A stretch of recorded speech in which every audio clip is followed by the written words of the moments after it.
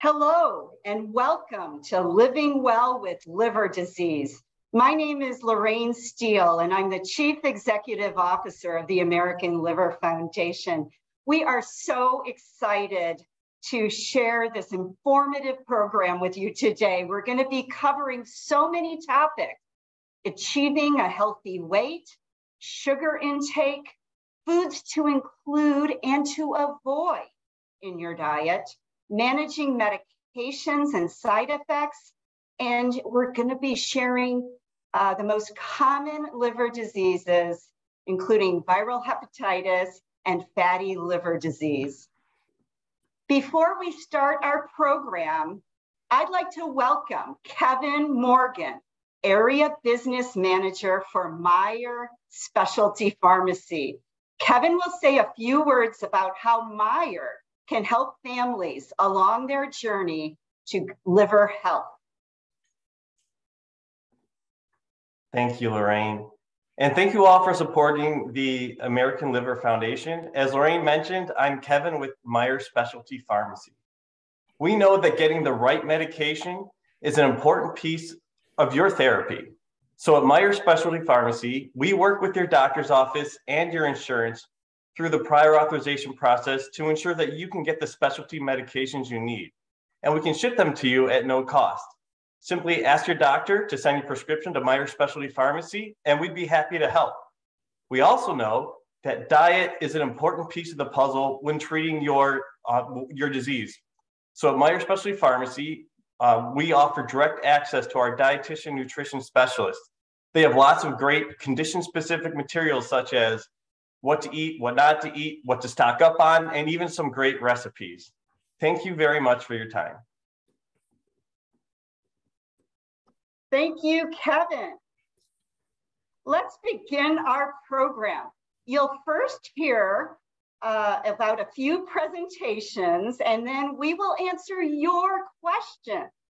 So let's start by welcoming Sandy Austin, a registered nurse and supervisor of clinical services for Meijer Specialty Pharmacy. Sandy will walk us through what you need to know about liver disease, medications, and more. Sandy. Thank you, Lorraine. Welcome all. As Lorraine mentioned, I am Sandy Austin, a registered nurse with Meijer Specialty Pharmacy. The liver has literally been one of my loves in healthcare. It is an absolute amazing organ. So let's just jump right in, and I will start off by telling you some facts about the liver. So the liver is the largest internal organ of the body. This is measured by mass, so it is also a solid organ and the main solid organ of the digestive system. It does weigh about anywhere from 3 to 3.5 pounds, or about the weight of a football, the size of the football as well, to give you something to compare it to. What does the liver do? We have discovered it has more than 500 vital functions. Although I can't list them all, of course, here are a few of its main functions. Filters toxins and bacteria out of the blood, regulates blood clotting factors, resists infections by producing immune factors, produces bile to aid in your digestion, regulates cholesterol production, stores vitamins, minerals, and sugars that you need for energy, metabolizes drugs and other substances, and many, many more. So, a little fun fact for you. You can actually be a living donor. There is a critical need for patients that need liver transplants. So the liver is actually made up of 2 main lobes and then segments within. You can see those main lobes in the picture there. You have a right and a left lobe. So what is so amazing about it is that it is the only organ that can actually regenerate itself. It's very fascinating. So let's talk about liver disease in general. So what you should actually know. So about 1 in 10 people, 30 million people on average in the United States have some type of liver disease. About 5.5 million people have chronic liver disease or cirrhosis.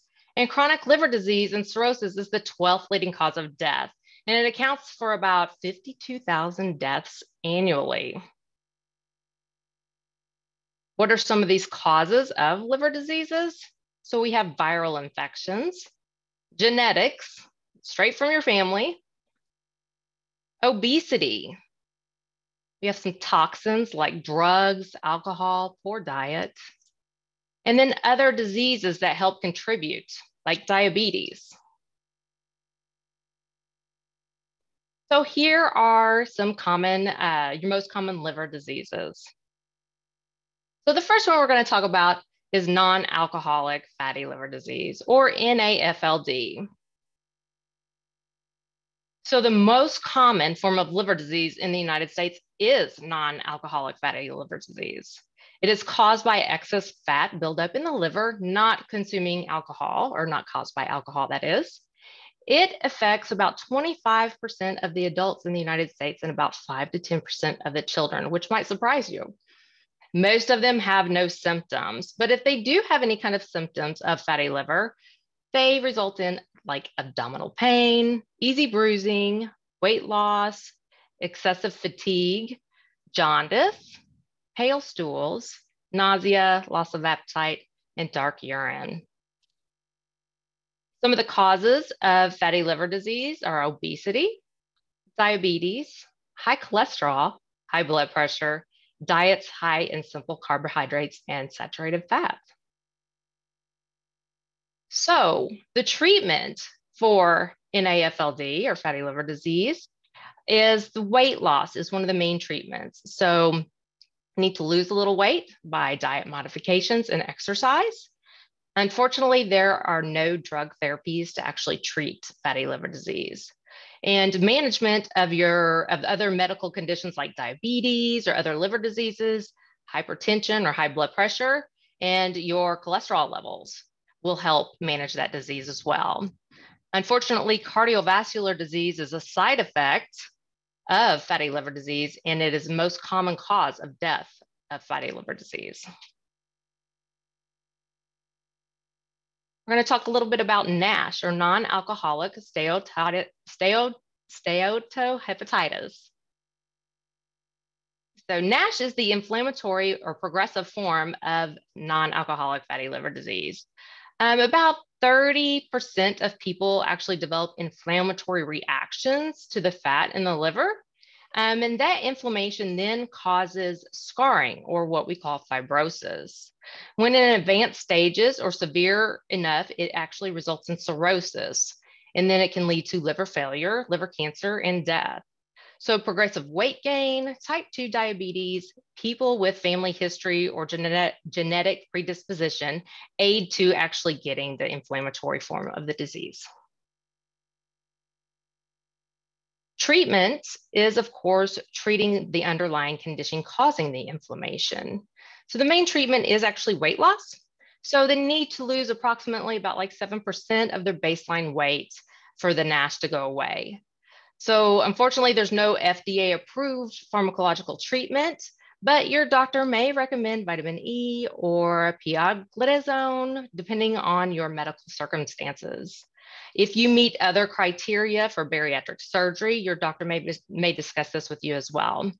Of course, close monitoring of your symptoms, lab tests, diagnostic imaging, medications, and procedures. And then, of course, you do not want this to advance to cirrhosis, as it could lead to liver failure, and then a liver transplant may be an option for you. Now we're going to talk a little bit about viral hepatitis. So hepatitis is the actual inflammation process on the liver. So most common cause of hepatitis is a virus. The most common types of hepatitis are hepatitis A, hepatitis B, and hepatitis C. Vaccines are actually available for hepatitis A and B. Unfortunately, there's not one available for hepatitis C, but there are alternatives to that. For hepatitis B and hepatitis C, you don't have symptoms for years usually until you get to the later stages of the fibrosis. So you need to get tested. Make sure you go to your doctor's office, ask them what your testing options are. Let's talk a little bit about hepatitis A now. So hepatitis A is a highly contagious liver virus. The transmission is fecal to oral, so the stool actually contains the virus. So it is an acute or short-term infection, and the symptoms usually last less than 2 months, which is good since it is so short-term. Rarely hospitalizations occur, and rarely an acute liver failure occurs with this. So risk factors are living with an infected person, men who have sex with men, illegal drug use, international travel, especially with poor sanitation, homelessness, occupational exposure, and it's commonly spread by not washing your hands, especially after using the bathroom or changing diapers, and not washing your hands before preparing or eating food. Foods typically eaten raw that came from like sewage contaminated water is some of the main sources of the viral transmission. So make sure you get vaccinated and wash your hands. So please wash those hands. Vaccination for hepatitis A is important for everyone, but especially if you have other liver diseases. So a little bit about hepatitis B. So it is the most common liver infection globally. It is transmitted via blood, semen, or other bodily fluids from an infected person, and it can actually live outside the body for at least 7 days. Average of about 5% of adults who get hepatitis B, the infections become chronic. And unfortunately, 90% of infants who could contract hepatitis B, their infections become chronic. So it's estimated about 1 to 2 million people or so in the United States have chronic hepatitis B infection. We do have a vaccination for hepatitis B. So please, it is very important, again, to get vaccinated for everyone, but especially if you have any other liver diseases. So hepatitis B is about 50 to 100 times more infectious than HIV and can live outside the body for up to or more than 7 days. Unlike HIV, it's about 24 hours. So 2/3 of those living with the chronic hepatitis B virus don't even know that they have it. Because remember I said, no symptoms until you get into those latter disease stages. But you can still spread that virus. So, and up to 40% of the chronic infections lead to cirrhosis, liver failure, and liver cancer, which may lead to death. So of course you want to save that liver, right? So treatment, antiviral medications, they are available for chronic hepatitis B patients only, not for acute. So if you just first contracted the virus, usually symptom support for acute infections. Ongoing monitoring needed by your healthcare provider, lab work, symptoms, medication side effects, and diagnostic imaging are some of the things that they monitor. Of course, the goal for treatment and with the treatment is to suppress that virus and then also to avoid reactivation to improve survival and quality of life by preventing the disease progression. So a little bit about hepatitis C. We're going through the ABCs of hepatitis, right? So some facts to know about hepatitis C. It is transmitted through blood-to-blood contact. It is a little bit more prevalent than hepatitis B, and estimated about 50 to 60,000 acute infections are reported a year, and 120,000 plus reported chronic infections a year. And it is asymptomatic. In other words, no symptoms until you get to those later stages of fibrosis or to cirrhosis usually. So about 50% of infected people don't know that they even have it. So it can take anywhere from 10 to 20 plus years to develop that extensive liver damage with no symptoms whatsoever. It is actually the leading cause of liver cirrhosis, liver cancer, and liver transplants. Nearly about 50% of the liver transplants are caused from hepatitis C. And about estimated 15,000 deaths annually are caused by hepatitis C. So remember, whenever I said a total of 52,000 deaths annually by liver disease alone, 15,000 of those deaths are just caused by this virus. And fortunately, though, we do have a cure for it. Treatments are available, and the liver can actually start healing, which is good because we don't have a vaccine for hepatitis C. So, treatment for it is your antiviral medications. They are different than the hepatitis B medications, of course. So for all hepatitis C patients, you can take it whether you're acutely infected or chronically infected. So it is an all oral therapy with hardly little to no side effects, believe it or not. The treatment duration is you can take it in as little as 8 weeks. Some may be a little bit longer depending on the actual disease progression and what type of virus is the hepatitis C that you have. There is no vaccine, of course, so to prevent Hep C. So even after you're treated, it is important to avoid getting it again as reinfection can happen. So monitoring needed pre, during, and post-treatment is like lab work, symptoms, medication side effects, diagnostic imaging. And of course, the goal of treatment is to eradicate the actual virus and prevent disease progression because it is curable. So a little bit about how you can get hepatitis B and hepatitis C. High-risk sexual behaviors, illegal drug use, sharing of needles, inhaling or snorting, sharing of certain personal items that can break the skin, razors, toothbrushes, nail clippers, some things you didn't probably think of prior, incarceration, infected with HIV, if you work or live in a high exposure area, hemodialysis, that's for patients that have kidney failure that have to be hooked to a machine to filter the toxins out of their blood and use that machine as their kidney. Blood or blood product transfusion. Believe it or not, prior to 1992, they did not test blood for hepatitis C virus. And then tattoos, body piercing. Always use sterile needles whenever you do get a tattoo or you get any kind of piercing of the skin, period. You want to be sterile. With tattoos as well, you also want to know if they are using, they have the disposable ink. So make sure that you see them open those packages in front of you. Organ transplants, mother to baby, and then born between 1945 and 1965, your baby boomers.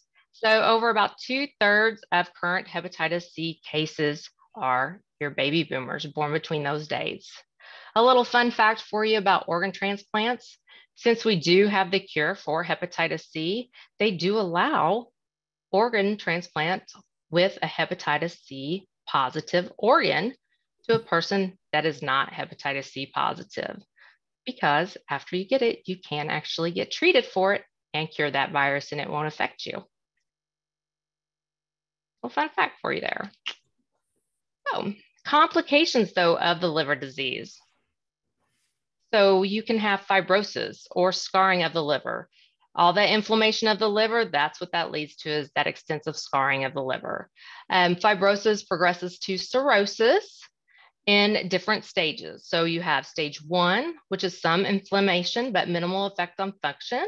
Stage 2, limited accumulation of scar tissue, but you have normal liver function. Then you have stage 3, which is extensive fibrosis and scarring, but you have relatively normal function. You might start seeing some fatigue or so as far as symptoms are concerned here, but then you have stage 4, which is substantial cirrhosis, damaging the liver and impairing vital functions.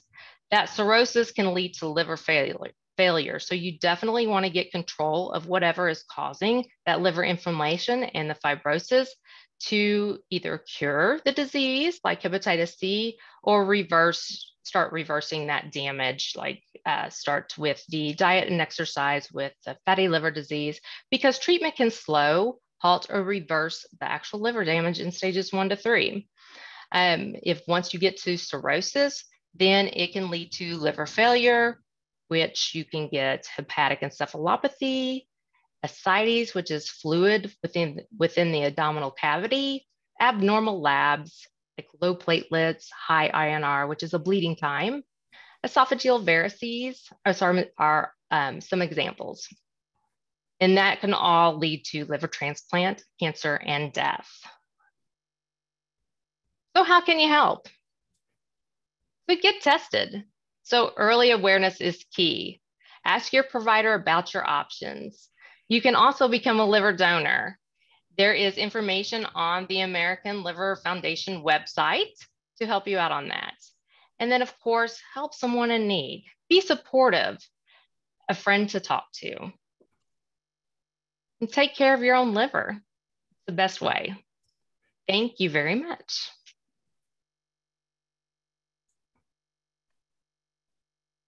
Back to you, Lorraine. Thank you, Sandy. I love your dancing liver on some of your slides. How cute. Now let's talk about diet and nutrition with Beth Eggleston, registered dietitian and nutrition education specialist at Meijer Specialty Pharmacy. Hello, everybody, and everyone can see my screen okay?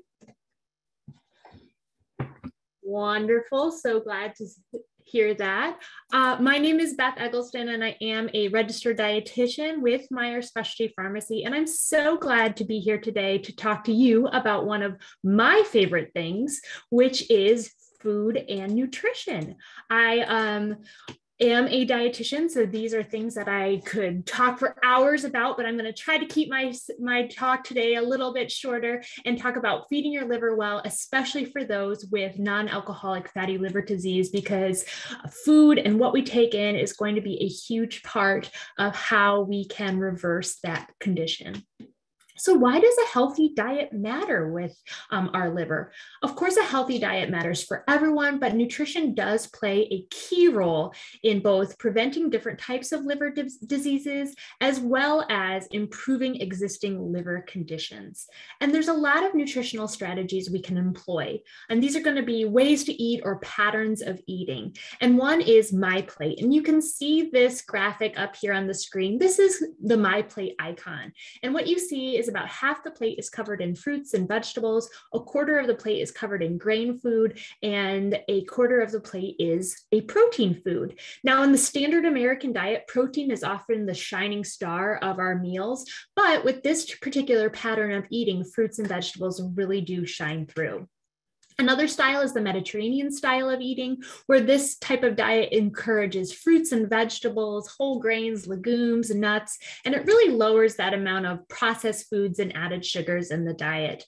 There's also the DASH diet, which is the dietary approaches to stop hypertension, another very plant-based type of diet, really encouraging fruits and vegetables and whole grains, healthy fats, healthy protein options, as well as low sodium. And then finally, just a plant-forward style of eating, which emphasizes plant foods, but you aren't strictly limited to them like a vegetarian diet. Meat is present, but it's not the mainstay of the meal. Or you could just do what I try to do in my daily life. I love this quote here by Michael Pollan, who's a food writer. He says, "Eat real food, not too much, mostly plants." Just a really nice, simple way to think about how one could eat. When it comes to trying to reduce our risk, or at least these overall side effects of non-alcoholic fatty liver disease, what we really want to do is reduce those risk factors. Some of those things include improving the diet, drinking little to no alcohol, controlling our blood sugars, triglycerides, and cholesterol, getting enough physical activity, and also controlling weight. And a lot of those go hand in hand. But I'm going to talk primarily today about how one can improve the diet to help bring down that non-alcoholic fatty liver disease and prevent it from progressing to further stages. First and foremost, one thing that you can do is choose more whole foods. And whole foods are foods that are eaten as close to their natural form as possible. So they have minimal processing or refinement, and they are low in saturated fats, sugars, and sodium. So these are going to be foods like a chicken breast versus chicken nuggets, or an apple versus apple juice, maybe a handful of mixed nuts versus a granola bar. Those are the difference between whole foods and more processed foods. You also want to pay attention to nutrient density, which is how much vitamins, minerals, and other types of health promoting components are in foods. So if a food is giving you a lot of vitamins and minerals, that food is going to be a nutrient dense food. Oh, I need to go back to one of my polling questions here. I think we, are we doing the polls? I'm just going to continue on. So when we're talking about fruits and vegetables and whole grains and all of our different healthy foods, we really do want to focus on our plant-based foods and fruits and, oh, here we go. Here's poll number 1. Maybe we can go on to poll question number 2.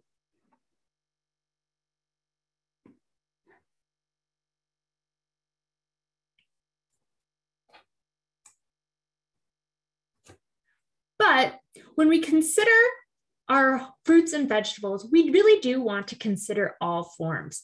Here's the good question for you. Which form of fruits and vegetables is the healthiest? Canned, fresh, frozen, or dried? I'd love to see your answers from these polls.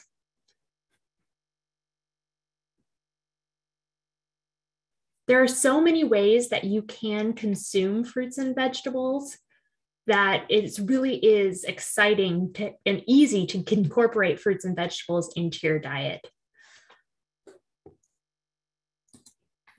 When it comes to fruits and veggies, this is really a trick question because all forms do count and all forms are healthy. So you can have fresh, frozen, canned, dried, 100% juice all count in our total intake of fruits and veggies. Most people assume that fresh fruits and veggies are best, but really all forms count. Fresh can be a little cost prohibitive at times, particularly, I know I live in Michigan, so in the winter, some types of fruits and vegetables can be a little bit more expensive. So choosing frozen when they're fruits and vegetables are flash frozen at their peak of freshness, you're going to lock in all of those nutrients when they're frozen. So those might be a better choice for out of season fruits and veggies. If you're choosing canned, that's a really wonderful and cost efficient way to get more produce items in your life. If you're using canned vegetables, just make sure to rinse them to get rid of the excess sodium, rinse them in a colander. And if you're choosing canned fruits, get fruits that are canned either in 100% fruit juice or in water, because then you're going to get rid of a lot of that extra sugar should they be canned in a light or a heavy syrup. Dried also do count. Dried fruits, you want to look for dried fruits without a lot of added sugars to them. And if you're choosing juices, choose 100% juice. Another really good thing to think about is eating the rainbow. So every different fruit and vegetable has a beautiful, different, bright color. And those colors come from pigments that actually give health benefits to that particular produce item. So if you can choose an array of color, trying to fill your cart with different colors of fruits and vegetables, you know you're going to be getting a lot of different types of vitamins and minerals and phytochemicals, which are disease-fighting plant compounds in those plants. Most Americans, 9 out of 10 actually, do not get enough fruits and vegetables. And the recommended amount per the dietary guidelines for someone eating a 2,000 calorie per day diet is about 2 cups of fruit and about 2.5 cups of vegetables per day. When it comes to other types of plant foods, whole grains are going to be another really important topic. Whole grains are when 100% of the original kernel is present in the product. For example, this is a great picture of what a whole grain is.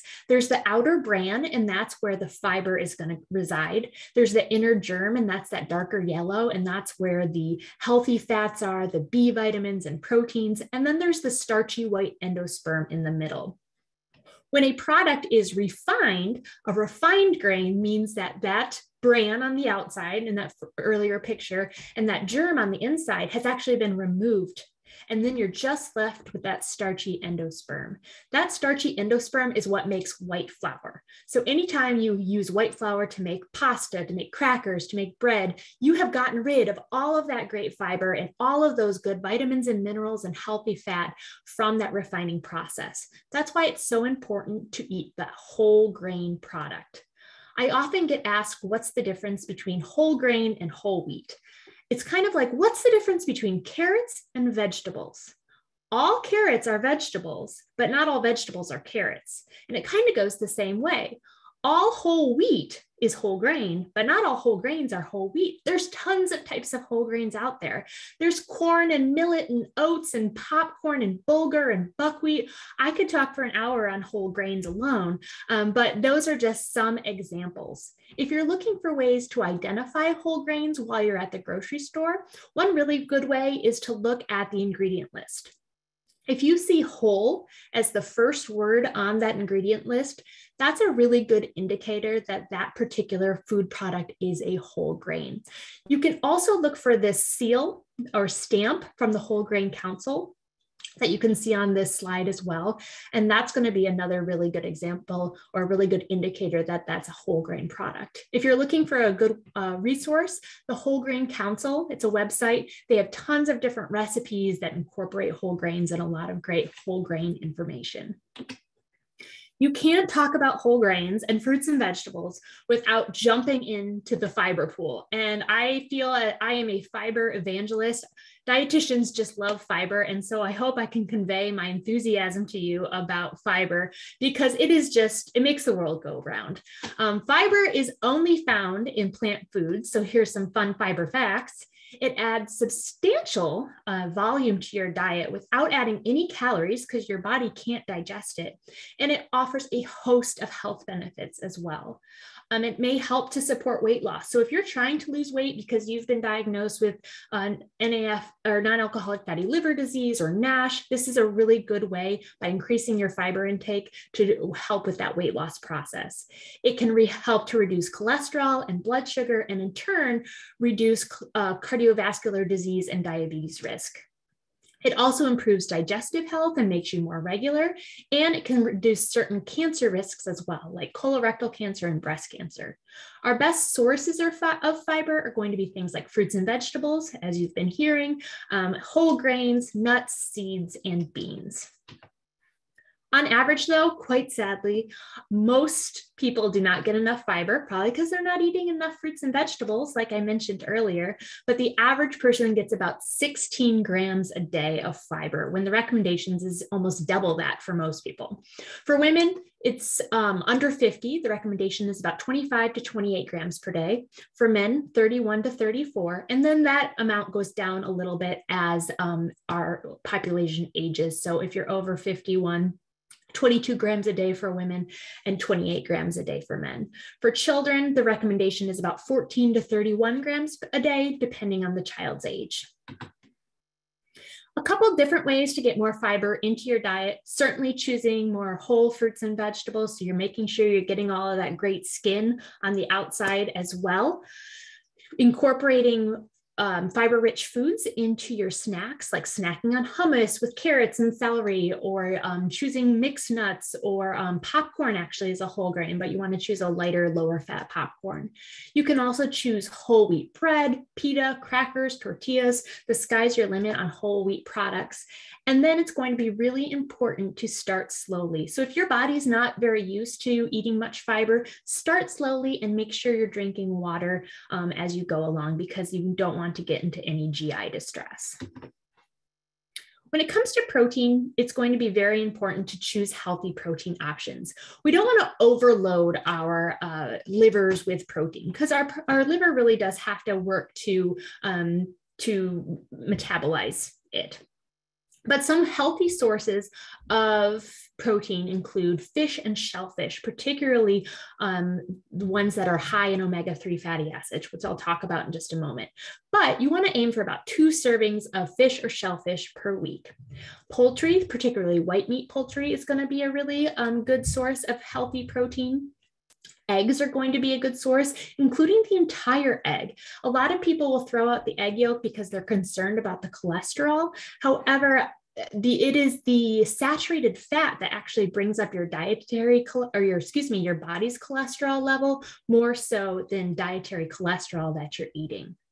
Low-fat dairy is going to be another good source of protein, as well as plant-based proteins. And what I really like about plant-based proteins, and if you don't know this about me already, It has fiber as well as protein. So you can certainly choose legumes, nuts, seeds, beans, soy foods to make sure you're meeting your fiber needs, or excuse me, your protein needs. When it comes to red meat, will be important to limit red meat consumption. Less than 2 times a week is recommended, as well as limiting your processed meat consumption as well. So things like hot dogs and bratwurst and cold cuts, those you do want to limit because of their high sources of saturated fat as well as sodium. And we'll talk about those items as well. When it comes to types of fat, they are not all created equal for sure. There are 2 types that I'm going to cover first that we want to limit or avoid in our diet. And the first is saturated fat. Saturated fat, I like to call our 4-legged fat because they come from 4-legged animals as well as their products. So it's going to be things like beef and pork, as well as butter, ice cream, full-fat dairy products, those types of things that come from cows. I don't want to downgrade cows because I love me a good cow, but their products may not be the healthiest for us with their saturated fat. Other sources of saturated fat include tropical oils. So these are going to be things like palm oil, palm kernel oil, and I know I get a lot of flack for this, but coconut oil too is very high in saturated fat. And until I see a robust study, peer-reviewed, all the good stuff, I'm not going to be recommending coconut oil to anyone over another type of oil like olive oil. Another type of fat that we may want to avoid in our diet is trans fats. And luckily, trans fats come most often from partially hydrogenated oil. And in 2018, partially hydrogenated oils were taken off the generally recognized as safe list. So food manufacturers had to start phasing those types of oils and this type of fat out of the food supply. So luckily, I think we will see a decrease in trans fats over time, just because it is being taken out of our food supply, but it is naturally found in some animal products too. Now let's move on to our great and healthy types of fats. First of all, there's monounsaturated fats, and those are going to be things like olives, olive oil, avocados, nuts, and nut butters. And these are really, really great because they do help to lower our LDL or lousy cholesterol and do help to prevent cardiovascular disease.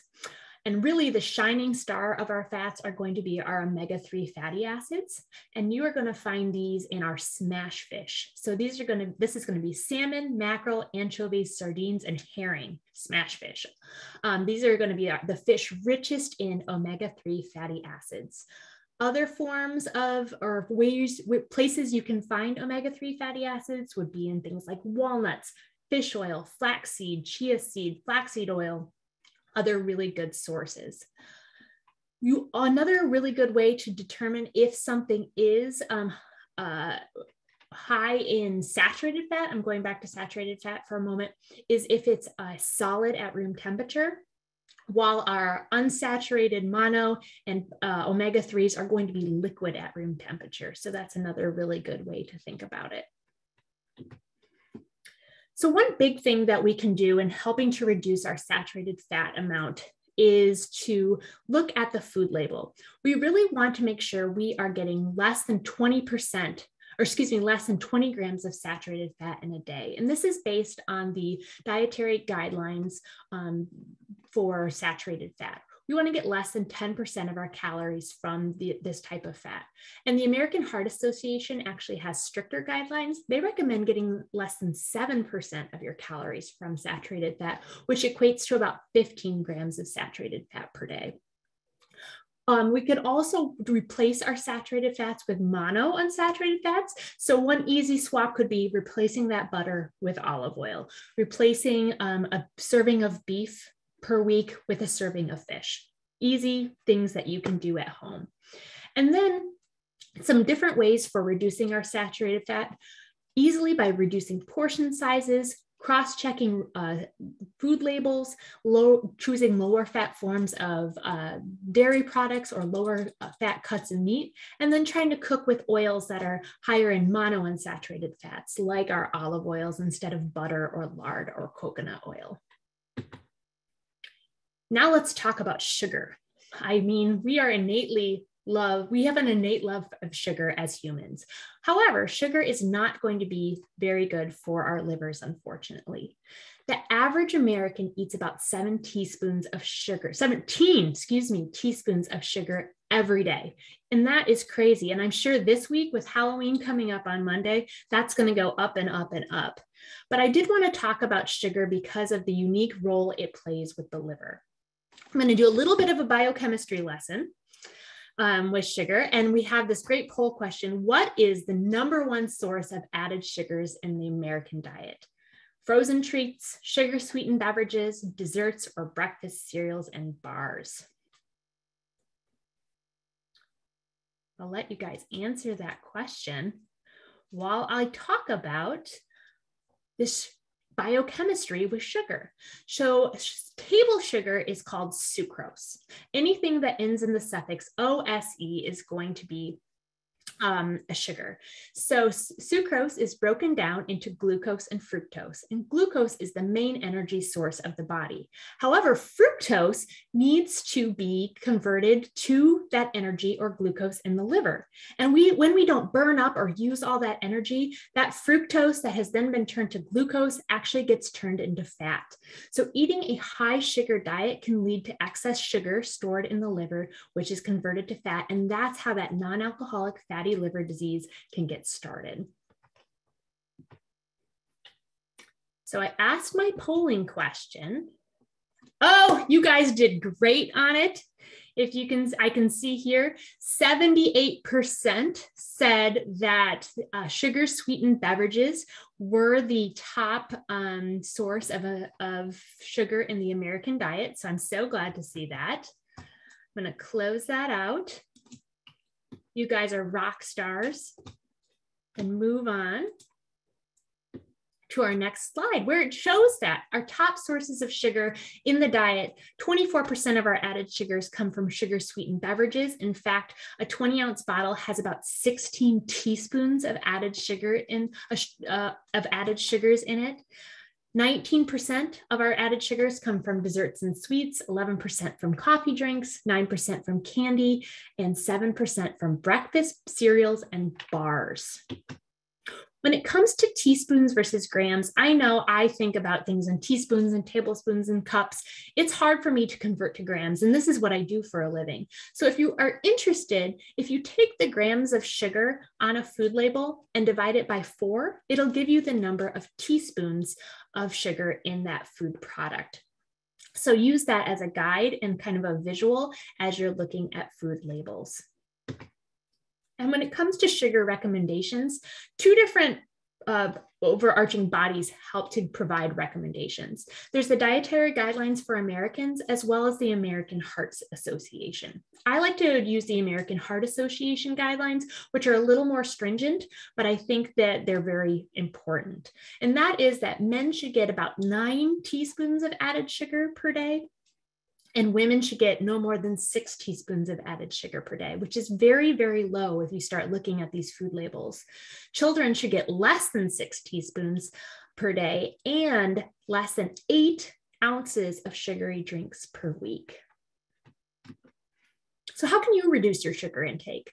Some different ways that we can do this is be wise about our breakfast choices. So many of our breakfast cereals and yogurts are very, very high in sugar. So look at that food label and try to find a cereal or a yogurt with less than 5% of your daily total of added sugar. And then think about the drinks that you're drinking, making sure you're drinking seltzers or teas or coffee instead of those sugar sweetened beverages, instead of those energy drinks, sports drinks, lemonades, fruit punches, etc. Switch up your sweet tooth snack if you're usually grabbing cookies or mini muffins or those types of things.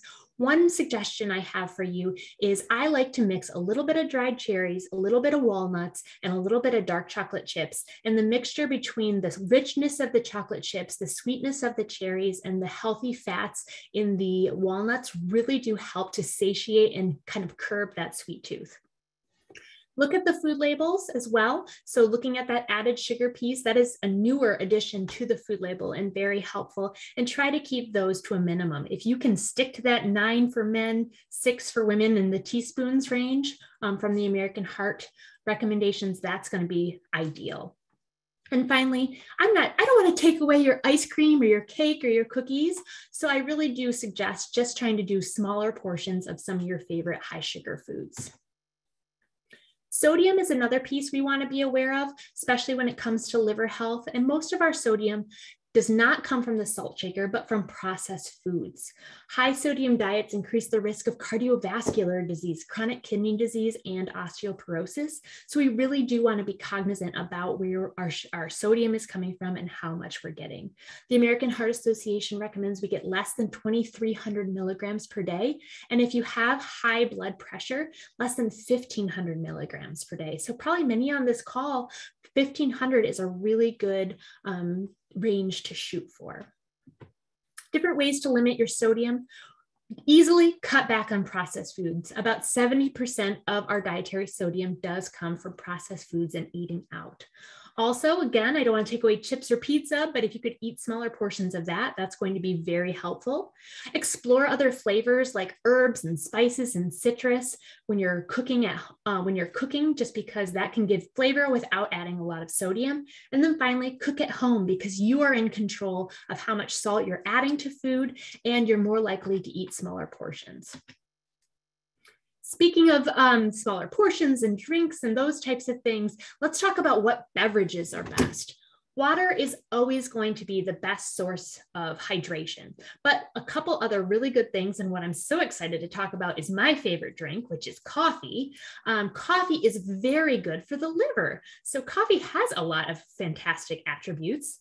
And one is studies have repeatedly shown that drinking coffee helps to lower the risk of cirrhosis of the liver, and it might reduce the risk of developing a common type of liver cancer. And it has positive effects on liver disease and inflammation as well. And when I say coffee, I am talking about regular coffee, not decaf coffee. And of course, I'm going to be the dietitian here. Black is best for coffee, but if you do want to add something, a splash of a low-fat dairy milk, or perhaps a plant-based milk can be great to add to the coffee to add some flavor, but we do want to skip the sugary creamers and sugar in the coffee as well. Tea is another really great addition to the diet when it comes to liver disease, particularly green tea. It does have a lot of antioxidants in it, and it may help to reduce inflammation as well.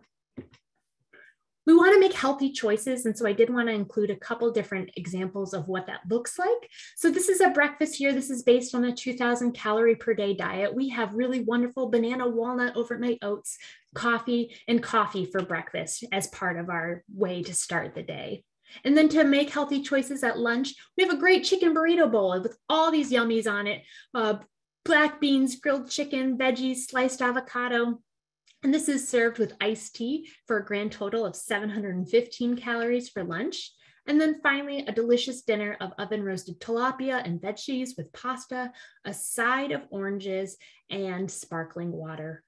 This is a total of 585 calories. And I don't know about you, but I definitely need some snacks in the day. So I'm not going to go without snacks. I'm going to have some air popcorn and some yogurt and peaches as well. And so you can see you can have a full day of lots of great food and getting all the nutrients you need for a 2,000 calorie per day diet. Because getting to a healthy weight and losing weight is going to be the most effective treatment for non-alcoholic fatty liver disease, I did want to give a couple suggestions for how one could do that. Build awareness by keeping a food journal. Knowing what you've eaten, how much you've eaten can really help our mindset and know how we can move forward. Also, step on the scale once a week. I'm not saying you need to step on the scale every day. Our weight naturally fluctuates, but if you can choose a day, always the same day of the week, that can help keep you on track. Keep moving. Physical activity is certainly important. Talk about that in just a moment. Drink more water. The rule of thumb is about half your body weight in ounces. So if you weigh 150 pounds, 75 ounces of water or other things like coffee and tea per day. Use a hunger scale. So start eating when you're about a 3, stop eating when you're about a 7 on your hunger scale. That can help with emotional eating. If you're eating because you're bored or you're tired, this can help really determine if you're actually hungry. Finally, choose whole foods. We talked about that earlier. Plan ahead. You're more likely to choose healthier foods if you do plan ahead. Read food labels. Slow down by eating with your non-dominant hand, putting your fork down between bites, or sipping water between bites. Prioritize sleep, because that plays a big role in our weight, and pay attention to portion sizes as well. Physical activity is going to be very important, because even losing 3 to 5% of your body fat can decrease that fatty buildup in the liver. Aim for 30 minutes. It doesn't have to be a consecutive 30 minutes. It can be 3 10-minute segments, and you certainly don't need a gym membership. You don't need to be slogging away on the treadmill for 30 minutes every day. It's any type of movement where you get your heart rate up a little bit. Walking, bike riding, hiking, gardening, all of these things count. I want to take a brief second to talk about hepatitis C, just because we don't want to leave out our buddy hepatitis C in our liver talk today.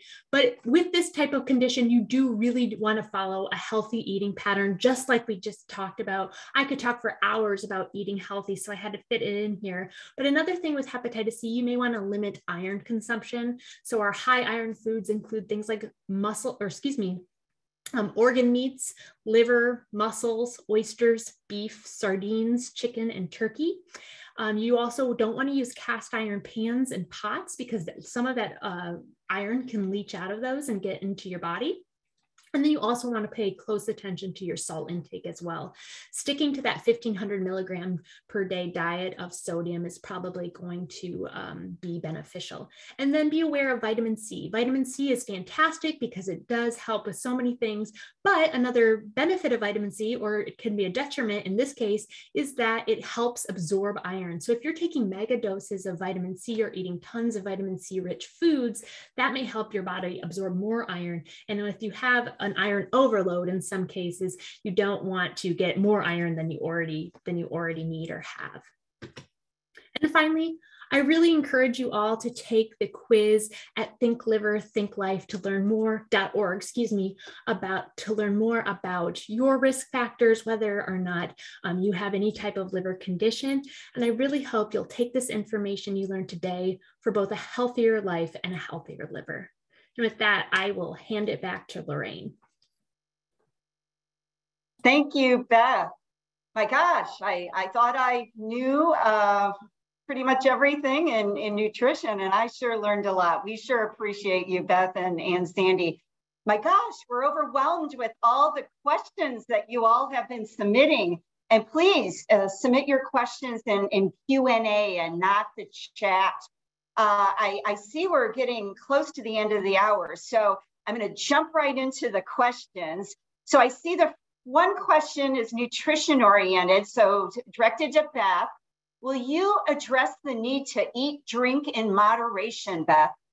I will certainly. Like I mentioned earlier, I am not here to be the food police, but it is important because we know how important nutrition is for our liver. So if you have a food that you know might not be the healthiest for your liver, you are a big fan of chocolate cake or something, eating a small piece of that is going to help to satiate your craving for that cake. But choosing other options and really focusing on healthy foods for the majority of the rest of the things you eat is going to be important. I like to follow the 85-15 rule, where 85% of the time you're eating healthy, nutrient dense, whole foods, and that 15% I'm choosing some of the things that may not be so healthy for me.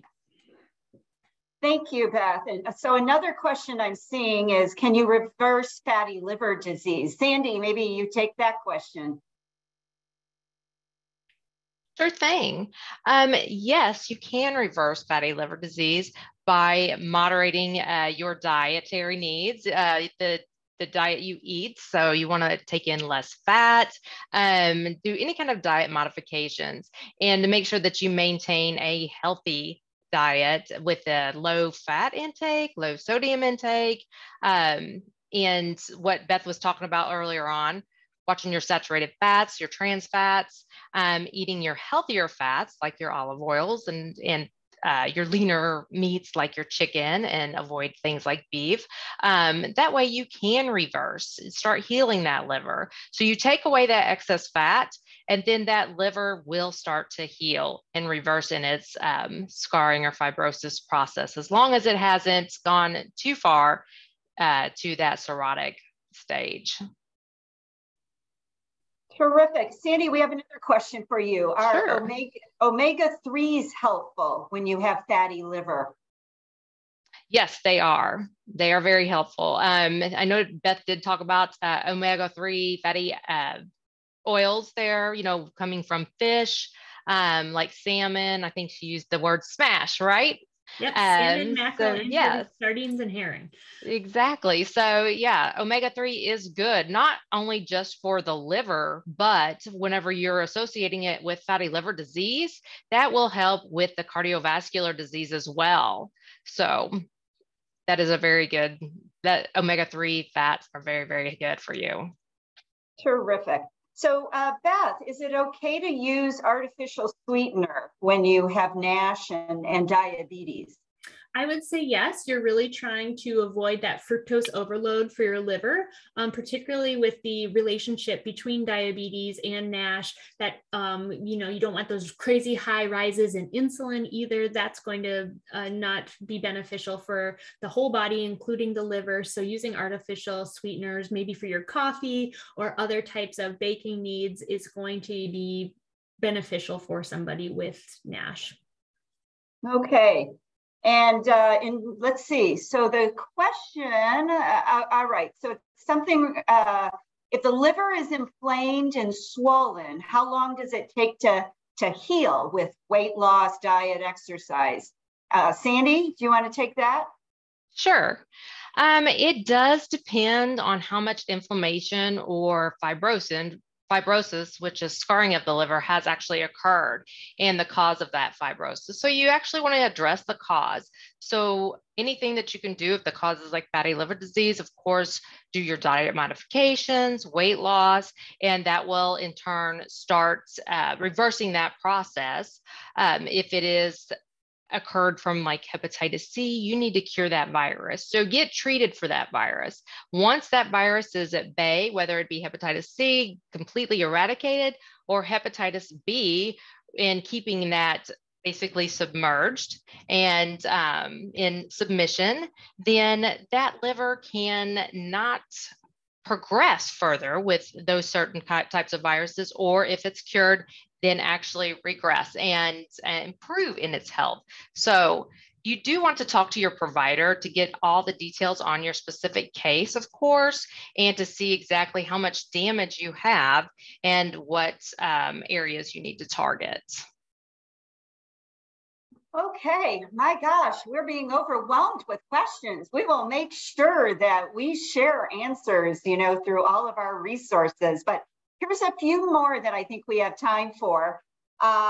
Here's actually a question from our autoimmune liver disease community. They wondered about ursodiol. I know it as urso.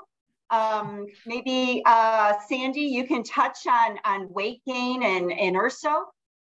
Sure thing. Yeah. There is some weight gain that is caused by the URSO. According to a study that was done by the NIH way back in like 2003 or so, it is a side effect of the medication. And I know increased, anytime that they increase like the dosing, a lot of times people will gain weight with that increased dosing as well. But there is, you know, different ways that you can just talk to your doctor about the ways that you can lose weight. Of course, follow a healthy diet, but it is a side effect of that URSO. It doesn't label it per se on all of the literature, but according to a study, a lot of people did gain weight on it, and they do address that. So it is a topic of concern. So yeah, so I would just talk to your doctor to see what the best way is for you to manage your excess weight gain for that. And Beth, another nutrition question. Is there a way to cleanse my liver and flush out the toxins? Well, that is the job of the liver itself. Your liver is that plays that role in your body. So I would say, leave your liver alone. Let it do the job that it was there to do, and you can have a healthy liver without needing to flush out the toxins. Okay. And Beth, let's see, there's a question from someone who's experiencing hematochromosis. Mm-hmm. And in terms of what kind of diet would be best? Exactly, yeah. Certainly just eating a healthy diet is going to be important, just like what we talked about earlier. It also is going to be important to, if you are having iron overload, and something to talk to your doctor about, choosing foods that may not be extremely high in iron, like those organ meats, beef, mussels, oysters, those types of things. And then also paying attention to vitamin C intake as well, so you don't have that extra absorption of iron. I think with that might have to be our last question today, Lorraine. It being 3:01. I think it is. I think it is. And we'll make sure at the American Liver Foundation, we address your questions in one way or the other. So we've reached the end of our time together. And if you have more questions, visit our helpline, 1-800-GO-LIVER. And our website is liverfoundation.org. And our wonderful friends at Meijer Specialty Pharmacy have all kinds of great resources for you as well. So we really thank you for spending your time with us today, and have a healthy liver.